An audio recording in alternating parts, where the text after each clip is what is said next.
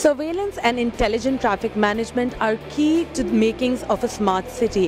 What I have here with me is the LOGIPIX Panoramic Camera. As you can see, there's many cameras right here. I'm not going to tell you all about it. I have with me Peter. Peter is going to tell us about what the unit holds.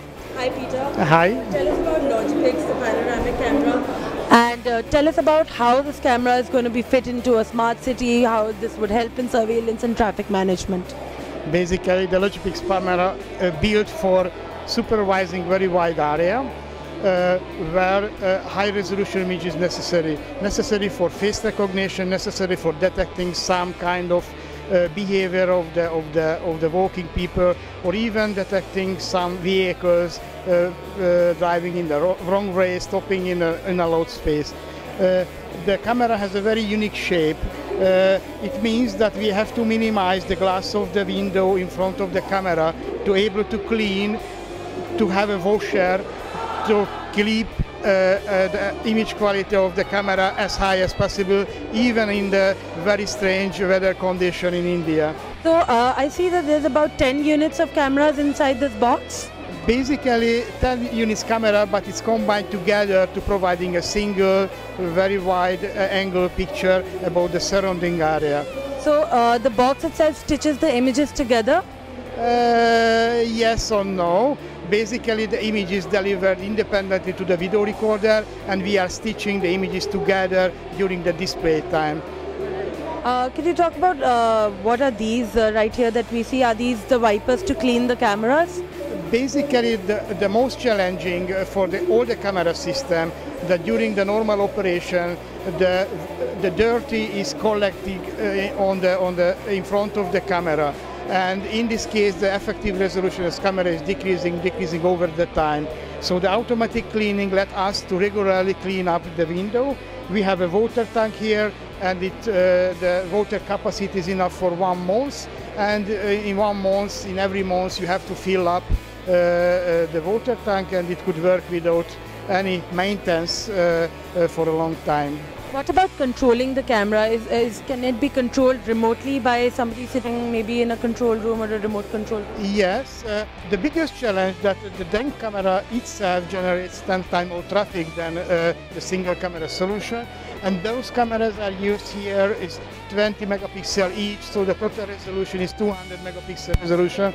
It's quite good, it's 100 times than the normal security camera.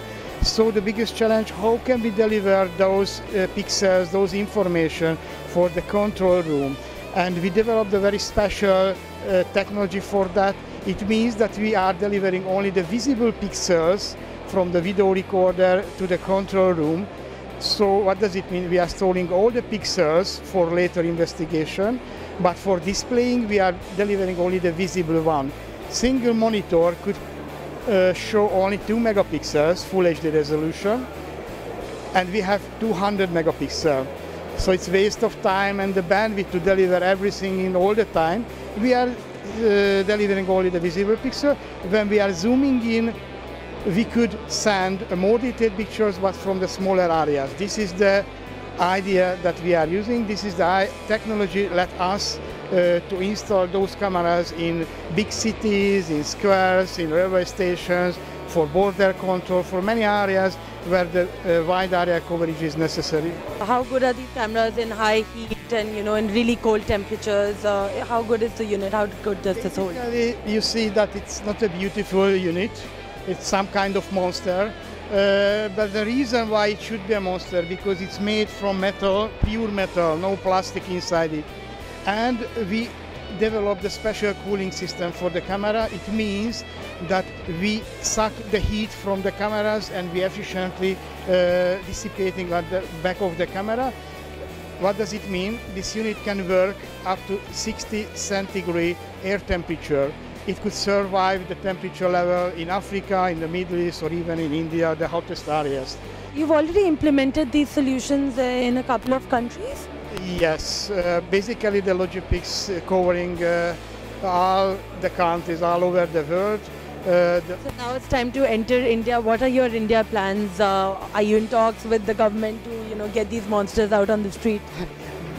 Basically, we have serious businesses in Middle East, where the climatic environment conditions are very similar. So I'm sure that we could be successful in the Indian market as well. Great. What about the cost of one of these units? How much would it cost to, kind of implement one of these units?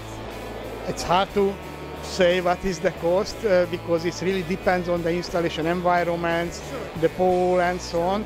Basically, you should know that the cost of the LOGIPIX cameras usually 20–30% of the cost of the biggest most branded competitors. So this is the reason why we feel that in the Indian market we could be very successful. All right, great, Peter. Thank you for joining us. So that was a look at the LOGIPIX Panorama Camera. We are here at the Smart City Expo, which is happening in Delhi for the second time in Pragati Maidan. Keep it with Digit and keep watching our YouTube channel.